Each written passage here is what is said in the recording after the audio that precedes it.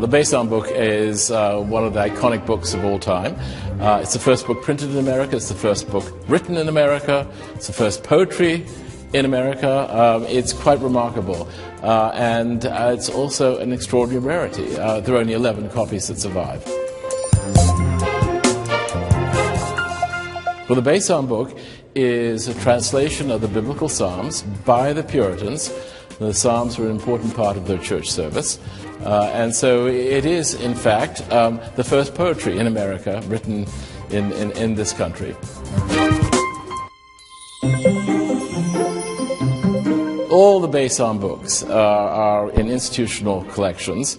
This is the only one that will be available for sale privately. The Library of Congress, Harvard, Yale, New York Public Library, Huntington Library on the West Coast, places like that. And then there's one copy outside of America, and that's at Oxford University. This is being sold by Old South Church. Old South Church has probably had this for about 300 years.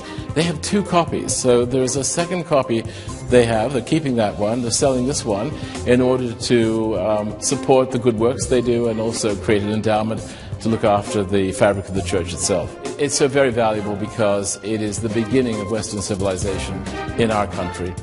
It's as simple as that.